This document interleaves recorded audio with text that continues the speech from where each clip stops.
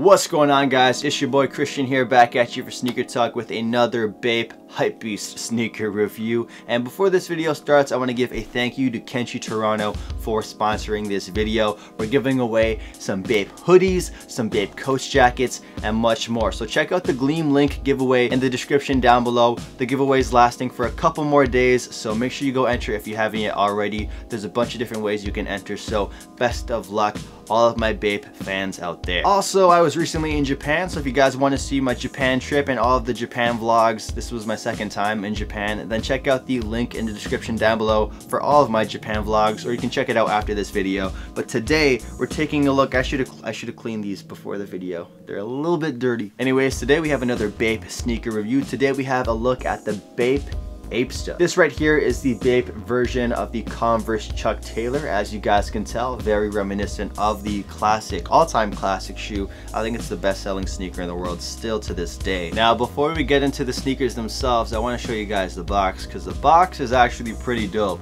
Sort of has this like Burberry vibe to it. Here's a look at it itself. Has a Bathing Ape branding on the bottom right here. We got the sizing tag and all that information on the very front.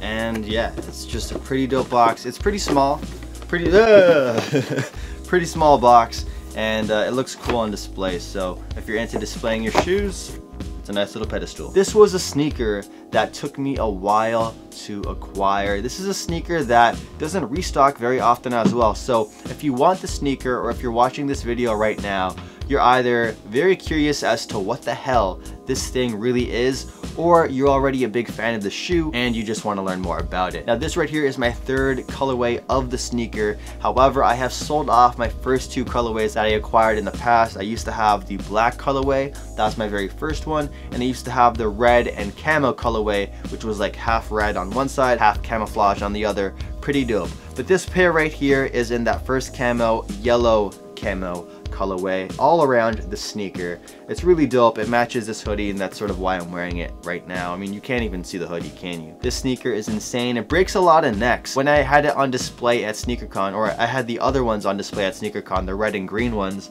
people were like picking it up and had a lot of questions about it, because this is a sneaker you do not see very often. If you see someone on the streets wearing this, you can basically give them automatic street credit because it took some effort to get that shoe. These right here, I also want to say, are more limited than Yeezys. So yeah, if you have these, you know that you have a very dope pair of sneakers. Or if you see someone on the streets again with them, you know that they know their shit. BAPE is not actually allowed to sell these outside of Japan. Now, the story behind these, please correct me if I'm wrong in the description down below, but I've talked with people up there in Converse, and they told me that at one point Converse was like selling the license to create Chuck Taylors, and BAPE ended up buying it. However, when it came to the time where Converse was trying to buy back all of the licenses throughout the world, they weren't able to buy it back from BAPE. And I think the Japanese government was like, yeah, BAPE doesn't have to sell back the license. That's why BAPE is able to make these Converse Chuck Taylors, these APESTAs, to this very day. Now, the one thing that gets to me is, why is BAPE still able to make Air Force Ones like the BAPE does?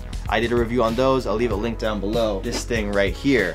And I don't know. I have to ask Nike why BAPE is still able to make BAPESTAs. So if you didn't get these from Japan or through another method, like buying them at a store or a consignment store, your best bet to find these online is on grailed.com. So with that said, let's bring these sneakers up close and show you guys some of the details. Now, this shoe uses an all canvas upper. We got this camouflage print all over the upper of the shoe. We have the shark face on the outsides of the sneaker, and then on the inside of the shoe, you have no shark face, but you have a YKK zipper in black. So it's a nice attention to detail that they use some really high quality zippers. Another nice touch about the zipper is that the inner panel, like the inside lining part right here, uses a really nice high quality smooth leather. And I really like the fact that they do have zippers on these, because I hate trying to relace and put on the Chuck Taylors again after tying them up. It's just a pain in my butt. So instead of untying my shoes, I just like to unzip it, slide my feet out, and when I'm running out of the house, throw my foot in, zip it back up, and you're good to go. Taking a look at the back of the sneaker, you have that yellow camouflage as well, but at the very bottom, usually where it says, I think, All-Star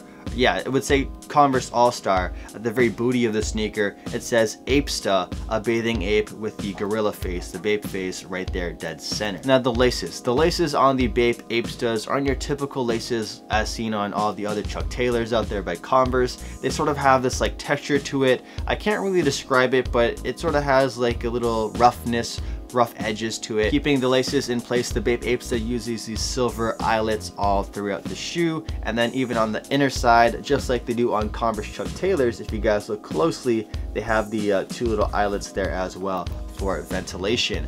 If you are caught wearing these on a rainy day, it's not going to be the greatest of times. Taking a look at the tongue, you have some Apesta branding instead of the Converse Chuck Taylor branding. Really nice touch there. And then looking at the midsole of the shoe, you have that one black line all across the white midsole. And then when you take a look at the toe box of the shoe, a nice little detail that separates it from a Chuck Taylor is that instead of having this right here, like the regular texture you guys see here on this Chuck Taylor 2, these instead use this like Bapesta star pattern all across. Pretty dope. Looking at the outsole of the shoe, you have these horizontal lines running across, and then you have BAPE branding right here at the very bottom. Now in terms of comfort and sizing for the BAPE Apesta, I would recommend going a full size down. These fit just like regular Chuck Taylors, and their comfort level is exactly the same. So it's not the most comfortable sneaker in the world, I have to admit that, but because there's a little bit more room, because I went half a size up, I included an extra insole, so I put in an Ultra Boost insole, and now they're actually quite comfortable. So I have no problem with the comfort level on these shoes. There you guys have it. That is the SneakerTalk review of the BAPE Apesta. Let me know what you guys think about these sneakers in the comments down below. Are these a cop? Are these a drop? Would you add these to your collection or not? Do you feel like these are just some glorified Chuck Taylors, or do you really mess with them like I do? Let me know in the comments down below, and of course hit that thumbs up button to enter that BAPE giveaway in the description as well if you haven't yet already. And with that said, I'll leave you guys with some on-feet footage coming up next.